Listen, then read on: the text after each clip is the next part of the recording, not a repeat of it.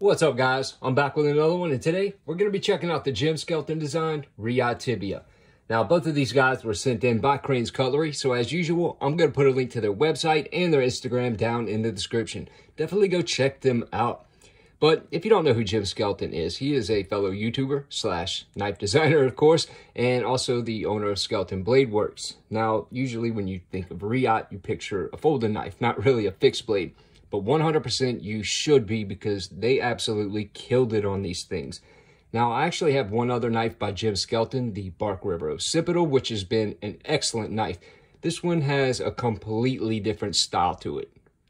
Reverse Tonto blade made from M390. This one has a belt satin slash stonewash finish, which looks really good. Gives it that kind of two-tone effect.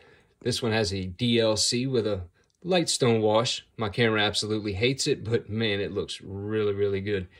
Anyway, great ergos. Knife feels really good in the hands. The only thing I didn't like about it is I wish the jimping went a little bit farther up. It's just my thumb placement kind of falls right about here. But if I kind of resituate and work it back here, it feels a little more stabby than it does slicey. But, you know, that might be intentional, and it might be just me that's the dumbass. But, you know, all in all, it feels really good in the hands. And you can tell they really thought about weight distribution, because, you know, they have the speed holes with the really deep fuller and also the tapered handles. It just kind of balances this knife out. And even though the blade's really long, it really doesn't feel unbalanced in the hands. Definitely a plus in my book. Anyway, now the overall length on this guy is 7.258 inches. The blade, 4.125, cutting edge 3.875 with a width of 1.50. Now the thickness 0.16, so it's definitely a stout blade stock. I mean, this thing is an absolute beast, and with that flat grind, it's still going to be a really great slicer. Anyway, the handle length 3.125, width 1 inch, and a thickness at its widest point is 0.57 inches. Now let's get a weight on these bad boys real quick. There we go. I'm going to have to get a new scale ASAP. 4.680. Not a bad weight at all. Weigh this bad boy. 4.765. Yeah, of course they're going to vary in weight a little bit. You know, happens in the grinding process. But it's definitely a great weight. Now, these sheaths are absolutely fantastic. It is set up in the cross draw position, right-handed. I'm sure a left-handed person could wear it as well. I mean, you can situate this thing however you want on your belt.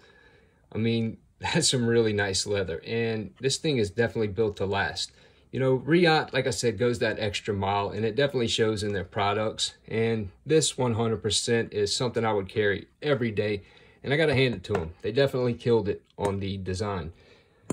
Anyway, let's move this guy over here real quick.